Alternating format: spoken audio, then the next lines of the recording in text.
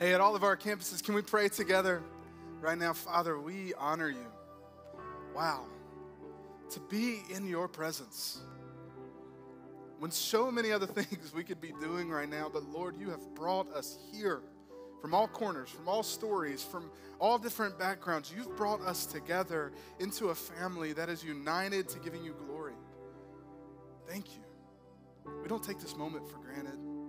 We don't just check it off of a box that's part of our routine. Lord, no, we stand in the midst of the King of Kings and the Lord of Lords, giving you all glory, all honor, and all praise, saying, thank you, Jesus, that we have an opportunity to stand before you as sons and daughters, that you have made a way for us. Now for every person in the room, every person at a campus, every person watching online, Lord, would you move in our hearts? Would you change us? Let us not be the same as we leave today as when we stepped in here. Make us different, Lord. Take us out of Egypt and take Egypt out of us. We honor you, we praise you, and we love you. It's in Jesus' name that we pray. And everyone said, amen. Amen. Welcome to church. We're so excited. Hey, would you guys at Lincoln Road do me a favor? Would you help me welcome in everyone at all of our campuses who's watching online right now? And I know we did it before, but we need to give one more big welcome, round of applause to everyone watching from Mission Trip right now. We have 116 students and leaders going to be the hands and feet of Jesus. Man, that's awesome. I love that. I love that we have students who are giving up time, that are giving up their time, their summer to go and to lead others to Jesus, man. That's what it's all about. You should be proud of that. If you're watching in right now, you're at Mission Trip, we want you to know that we love you, we're praying for you, and that we're believing that God is going to use you to do amazing things this week. So no matter what happens this week, know this, that God is going to use you in a powerful way. Hey, if we haven't met yet, my name is Blake. I'm part of the team here at Venture, and congratulations, you made it to summer. Well done. You look great. Even across the screen. I mean, this is summertime, y'all. Is anybody like a summertime person? Like summertime? Anybody not a summertime person? Like, give me winter all day long. We'll pray for you. Okay. Yeah. Let me tell you this. Okay, full disclosure. I love summer and hate summer, right? Like, I'm like Olaf at some points, but then I'm like Olaf that melted in Frozen with summer too, because here's the deal. Summertime, you get to go on vacations, you get to have fun, you get to swim in the swimming pool, you get to go to the beach, do all that stuff, and it's really, really, really hot. Can I get an amen? That's right, people. I feel like if you're from South Mississippi, you know this. Maybe you're watching from 75 degrees San Diego. That's good on you. Amazing. But like for us down here in the dirty South, like it is hot, y'all. And that's why for us in summertime, we just find large bodies of water to congregate around. Like that's just what we do. Like it could be a lake, it could be a river, it could be a sewage pond. No, I'm just kidding. No, we're not going to do that. It could be the beach. Like it could be any of these things. That's what me and my family did this past week. We officially rang in the summer season. My wife, she's an educator. And so by the time that May gets around, we're like clawing our way to get to like the last week of May. Like Memorial Day weekend, we're like heaving. We're like, oh, okay, we made it. Like we started thinking about this vacation we were going to take for, I don't know, since February maybe. And so we always go on Memorial Day weekend with family, and we have an amazing time. But I think that this message series that we're in is aptly named. Are we there yet? Because if there is a theme around the summer and trips and going, and maybe you're on one right now, y'all, we were not out of our city traveling to where we were headed before my 5-year-old daughter looks up and she says, Daddy. And I said, you're about to do it, aren't you? You're going to do it. Don't you do it. Daddy, are we there yet? Baby, we have been traveling for 7.5 minutes. There's not a chance that we're there yet. We've got a long ways to go. But that's the question we asked during the summer, right? Are we there yet? That's what this message series is all about. Is over the next few weeks, we're going to be looking at our lives as we follow Christ. And there's so much, right? You feel this. Maybe you feel this in your own life. It's like there's so many times that we just want to look at God and say, God, are we not there yet? Like, do we have to go through this season again? Do I have to go through this again? I thought that I was already past this part. Thought I had already leveled up to the next level of Christianity or whatever that may mean. Why do I have to stay here? Why does it feel like I'm going through the same season over and over and over and over and over the next few weeks? What we're going to learn together is that God does his best work, y'all, in the times where it feels like we're stuck the most. He does his best work in our lives. He does his best work in our hearts when it feels like we have nowhere else to go. So today, that's what I want us to talk about. But I kind of want to stay in the summer vibe for a little bit because, you know, as they say, it's summertime and the living is. No, it's expensive. It's very, very expensive. Have none of you been to the grocery store recently? Yes, it is crazy. So we were, like I was saying, we were on this trip, and I had such high expectations. Like, do you ever get to that point where you're looking at a thing and you're like, this is going to be it? Like, this is the thing that I'm most excited about. I've been looking forward to this, and it is going to be perfect. I'm going to go to the beach. I'm going to go to Publix. My wife, Lauren, she was like, Blake, let's just go to Walmart. It's so much cheaper. I was like, no, we're going to Publix because Publix is at the beach. And when I go to the beach, I go to Publix. That was my mistake. But we did it anyway, and so we're there. But from the very get-go, y'all, there was this thing. It was like what I had set up in my brain for this trip to be, and then realizing that I had also brought a 5-year-old and an 18-month-old with me, that just didn't mix. It didn't match. Like, I don't know who says that families can take family vacations. If you have any children under the age of 6, 10 even, you don't have vacations. You have trips. You just go on trips. That's what you do. And so the whole time there was this back and forth, like, how much sand is Hatcher going to eat? We don't know, but we're going to find out. Like, all of these things, I felt myself constantly tugging back and forth of having this expectation and then it not living up to the expectation and being stuck in the middle of this idea of the life that I wanted, the trip that I wanted, and the trip that I got. Do you ever feel that way? Maybe about in your own life. It doesn't have to be about vacations. It can be about the season of life that you're in. Thinking that you should be further along or that the life should be better for you than it is right now. We call this an expectation gap. It's like maybe you've been sitting at two different sides and you're trying to look and say, okay, I'm supposed to be doing it this way, but now it's not really working out that way. I thought I would be further along by now, but I still feel stuck. I don't know which way to go. I have a gap in my expectation. We all feel it. And for some of us, it's stronger than others. Maybe for you, you got the diagnosis you weren't looking for. Maybe for you, the story that you had imagined for yourself didn't nearly work out, and you were tripped up early on in life by things that were or were not in your control.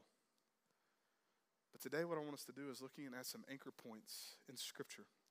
I want us to see that believing in Christ and following after him, it is exactly what we need to live in this life, no matter what life throws at us, and no matter what expectations we may have had of what our life should have been. There's a word I learned recently. It's a phrase, actually. It's called liminal space. Liminal space. And the definition says that liminal space is the period of transition where you're no longer where you were, but you're not yet where you're going. You're not where you were, but you're not where you're going. It's the middle space. In fact, the word liminal comes from the Latin word lemon. It's not like the zest, y'all. Like, hold on. It's L-I-M-E-N, so lemon. It's this idea of a threshold of a doorpost, right? So you're standing like right in the middle. You're not in this room, but you're not in that room. This happens with my daughter all the time. She goes out to the back porch. She opens the door. She stands right inside the middle, and she just looks. And I say, Henley Grace, we said that. You've probably said this to your own kids. In or out? In or out? Not in and out. In or out. Pick one. We're not trying to cool the entire backyard. We need to pick one of these. And that's where this idea of liminal space comes in. It's this middle space of you're not where you were, but you're also not where you're going. You're just kind of stuck. In Christianity, we have a same term, another phrase that we use that means the same thing. It's called the already, not yet. In our faith, as we live our lives, do you feel this tension too? That when we give our lives to Jesus and we get the promise and we receive the promise of his son, of leaning into the victory that we have in Christ, but we're not yet where we feel like we need to be. Life keeps coming back at us, keeps crashing into us. So what I want us to do is look at these anchor points in Scripture, the already and the not yet, and learn how to live in the messy middle. Learn how to live in that liminal space. But to do that, can we first, before we go to the Scripture, can we first go to the Lord in prayer, asking that he would speak to us? Let's pray. Father, we do ask that it would be your words that are spoken today. Any word that I say that is not of you, that has no purpose here, Father, may it be forgotten forever. Lord, may your words ring true in this moment, and let them change us, because we know that your word never returns void. We honor you, Father. We love you. So in Jesus' name we pray. Amen. So let's unpack these together, shall we? The already and the not yet. What does this mean for us? How do we live in that? The first thing I want us to see is the already. Our first anchor point is looking back and seeing the already that has been accomplished on our behalf, which is Christ's victory. The victory that Christ has won on our behalf. Go to Colossians chapter 2, verses 13 through 15. It says this: when you were dead in your sins and in the uncircumcision of your flesh, God made you alive with Christ. He forgave us all of our sins, having canceled the charge of our legal indebtedness, which stood against us and condemned us. He has taken it away, nailing it to the cross. And having disarmed the powers and the authorities, he made a public spectacle of them, triumphing over them by the cross. Man, I don't know if that doesn't get your blood pumping, man. That's something good right there. Because when we think about the life that we're in, no matter what your story is, no matter what you're facing in life, no matter what's happening in this very moment, one thing that you can be assured of, that you can take confidence in, is that there is a foundation of faith that is waiting for you that was accomplished by Christ Jesus on the cross. We got to go back to Gospel 101, y'all. If we're going to live in this life, if we're going to allow God to form us as a people, as a community at all of our campuses, in church online, if we don't want to be overcome by what we face in this world, we've got to reflect and to take in and to make our foundation the victory of Christ on the cross. He is everything. This is where it starts. It's in him and what he has accomplished on our behalf. And that is for those of us who have trusted in Christ. So let me take it back to the beginning. For each and every one of us, there is no way that we could earn favor with God. No way. In fact, Scripture says that we are dead. Apart from God, apart from Jesus, apart from the work that he did for us. Each and every one of us have something in us called sin. Sin is where we try to live our lives on our own accord, on our own terms, try to form this world and fashion it in our own image, try to build kingdoms for ourselves, raise them up, and that sin begins to leak out on the world, and it keeps us separated from a holy, righteous, perfect God. Romans 3:23 says, for all have sinned and fallen short of the glory of God. There's nothing. Religion tries to step in. Every other religion that has ever been known in the history of mankind has always been about man trying to earn his way step by step, going back up the mountain to try to get to God. Every single time, it fails. Because there's nothing that a dead person can do to be raised again. There's nothing that we can do. But praise be to God that he did not see fit to stay on the mountain himself and look at us from a distance. But instead, he said, no. I love you so much. I want my glory to be across the oceans, across the seas, encompassing the entire world, that I love my children so much that I refuse to let them stay separated. So I'm going to pay the ultimate penalty of sin and of death. I am going to give my only son. For God so loved the world that he gave his only begotten son, that whosoever believes in him should not perish, but have everlasting life. That's something to lay claim to in your life. That's something to put a stake in. If you're hurting today, If you're struggling today, maybe you came for the very first time and you're at the end of your rope. Lay claim to Jesus because he gave his life for you. He took the nails for you. He gave everything for you. And here's the kicker. Here's the beautiful thing is that when he died and gave his life, he didn't stay dead. He said, no. I now have victory. Look at what it says in Colossians 2:15. He says, and having disarmed the powers and the authorities, the evil that would try to keep him down, he made a public spectacle of them, triumphing over them by the cross. He takes authority back. And the already that we live in is we live under the authority of King Jesus. Because he is now seated at the right hand of the Father. And death no longer has a claim on us. Hell no longer has a claim on us. Heartache and brokenness and sickness, they are realities of this world, but they no longer lay claim to us because of what has already been accomplished by Christ on his cross. Romans chapter 8, verses 1 and 2 says, therefore there is now no condemnation for those who trust in Christ Jesus. Because through Christ Jesus, the law of the Spirit who gives life has set you free from the law of sin and death. Through Christ's work on the cross, our past is forgiven and our future is secured. That's how we live in the liminal space. That is one of the anchor points that we hold on to. No matter what you're facing, you can always look back and see that the greatest act of love that was ever given on your behalf happened on the cross of Calvary 2,000 years ago. If you're ever doubting that, friends, if you're ever wondering where God is, if you're saying, God, where are you in this diagnosis? God, where are you in the middle of my pain? God, where are you in my brokenness? God, where are you in my divorce, in my failure, in my bankruptcy, in my addiction? Where are you? He's still where he was on that day. He was seated at the right hand of the Father saying, I am here and I have accomplished everything on your behalf. I'm for you. We can lay claim to that. We see it. I love what John Stott said. It says the resurrection is the vindication of the crucifixion. It is the public declaration that what appeared to be defeat is really victory, and what seemed to be a failure is actually success. The beautiful thing about following Jesus, y'all, is that every dark season of our life can be transformed into light because of the empty tomb. We can live in the light of that eternity. We live in the light of the empty tomb. Every heartbreak that you've experienced can be turned around and used for good.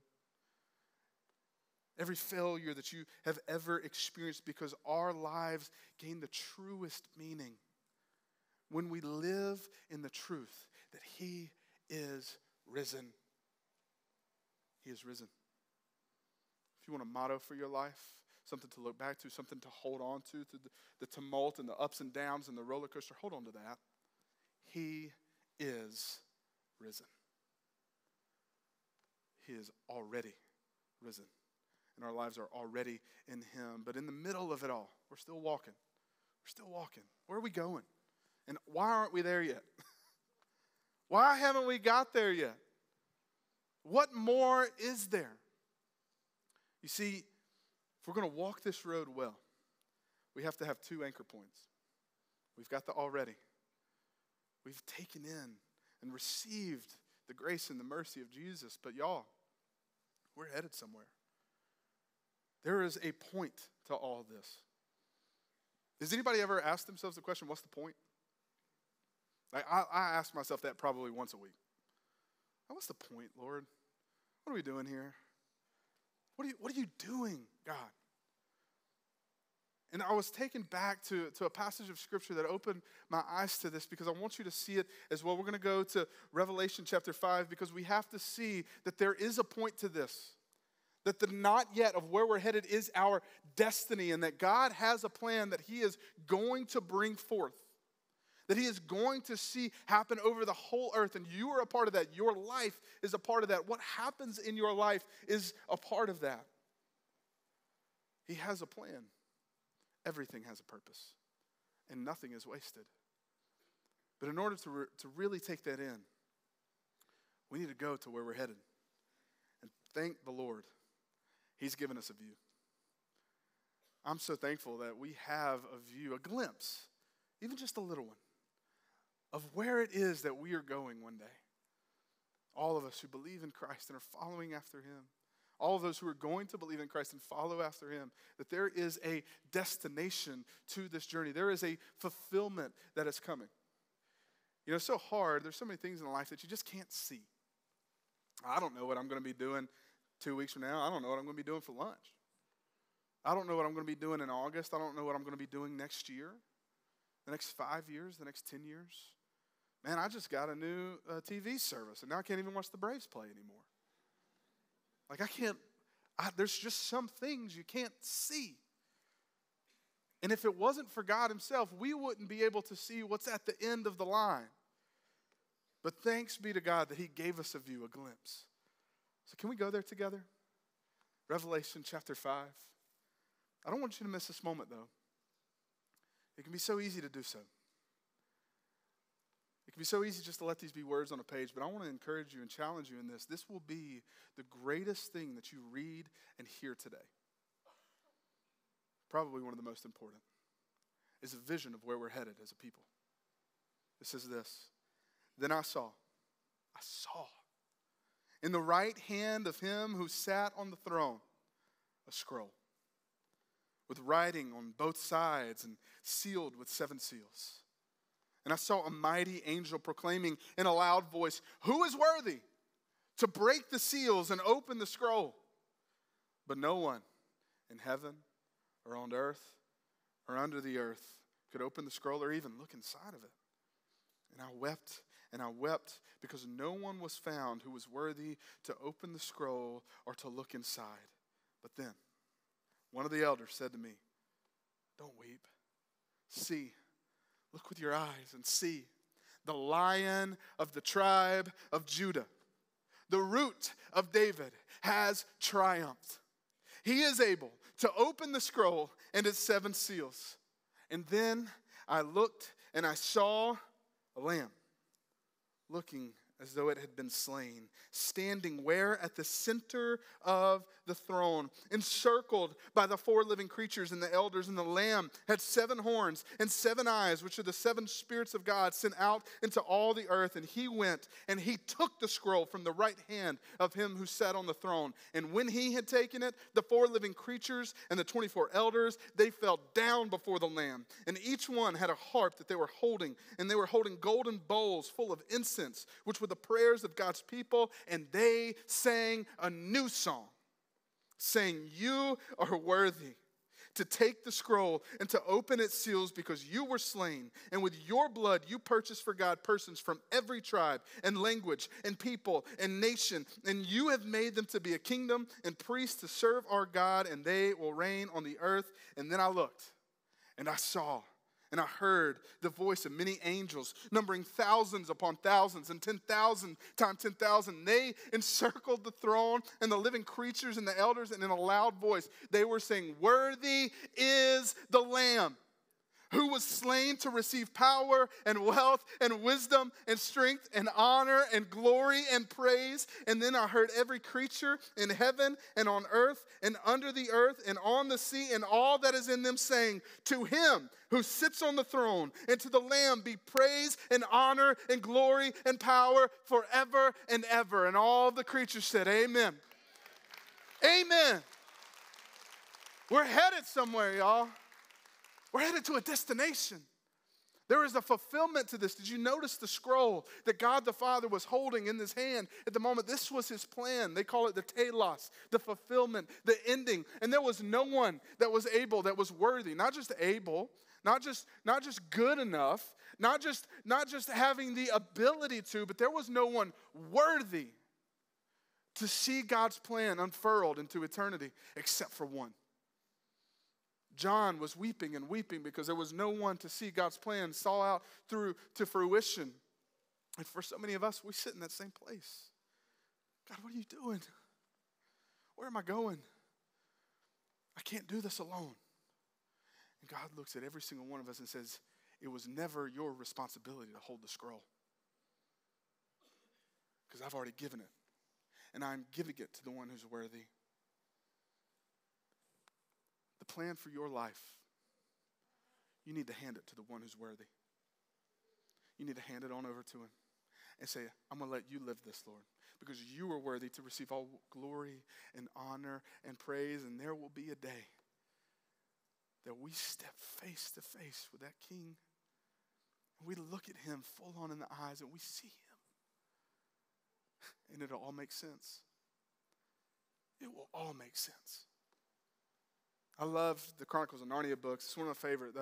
In the last book called The Last Battle, there's this character named Jewel, and they say this. It says, he was stepping into their version of eternity in the books, and it says, I have come home at last. This is my real country. I belong here. This is the land that I've been looking for all my life, and though I never knew about it until now.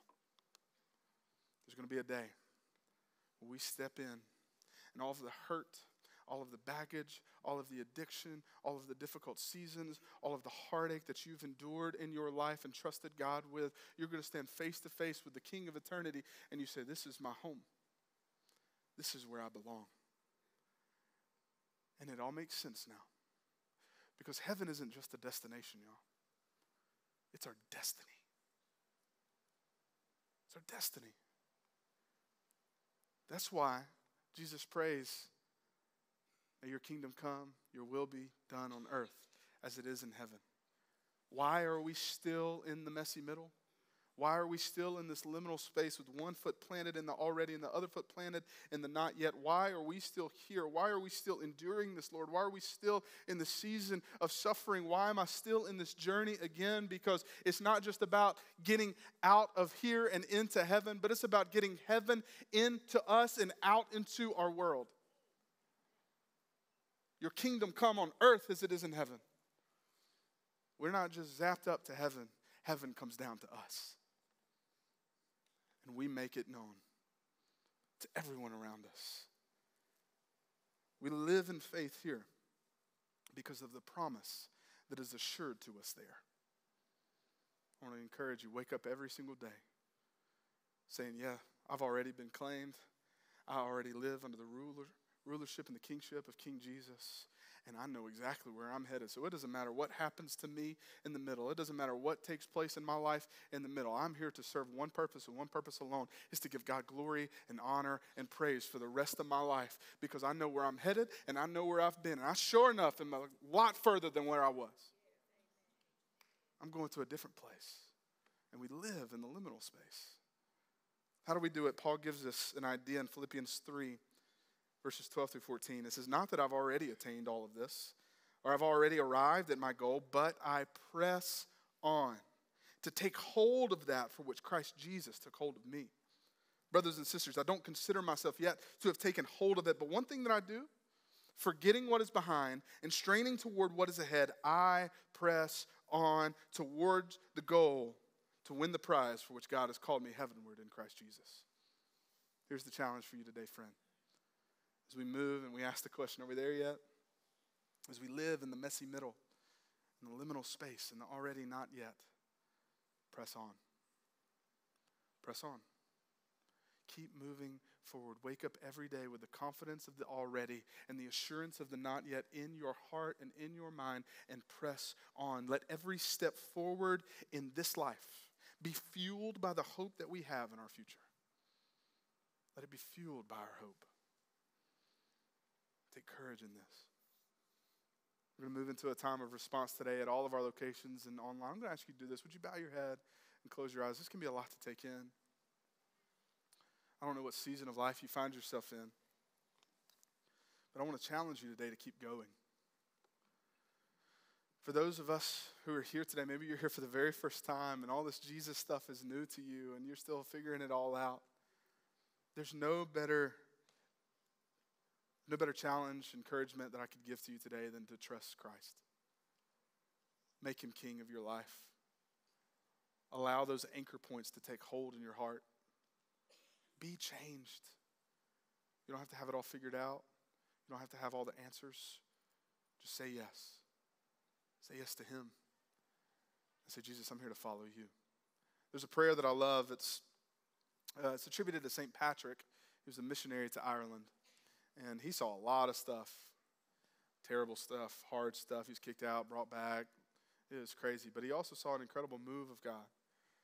And the reason he was able to do it is because he pressed on. And he stayed centered in Christ. I want to pray this for all of us in this moment. And then I want you to move into a time of response. Maybe at our locations you want to come down and take communion to remind yourself of the already, what has been accomplished for you. Maybe you want to come to the cross and just say, thank you, Jesus. Maybe you need prayer. We'd love to pray with you. Our teams would. Maybe you just need to worship and put yourself in that same moment in Revelation chapter 5 where we were standing in the throne room and thousands upon thousands of angels saying, worthy, worthy, worthy, holy, holy, holy, day and night, holy, holy, holy. Because do you know who was at the center of that throne room? Not around it, not in the corner, not in the door, but at the center was Jesus. He's the center of it all. This was the prayer of St. Patrick. Christ with me, Christ before me, Christ in me, Christ beneath me, Christ above me, Christ on my right, and Christ on my left. Christ when I lie down, Christ when I sit down, and Christ when I get back up. Christ in the heart of every person who thinks of me, Christ in the mouth of everyone who speaks of me, Christ in every eye that sees me, Christ in every ear that hears me. To him be the glory forever and ever. Amen. Lord, we come to you in this moment, giving you all glory and praise. You've accomplished for us what we cannot accomplish on our behalf. You've given us life. You've rescued us from the kingdom of darkness and brought us evermore into your light. We honor you for that. We are not the same. So in this messy middle, in this already not yet, would you give us the strength to press on, to keep going, to not give up, to not lose hope, but to trust that we know exactly where we're going, and you're the one that's taking us there. We worship you, Lord, and we respond now to your call. It's in Christ's name we pray. Amen.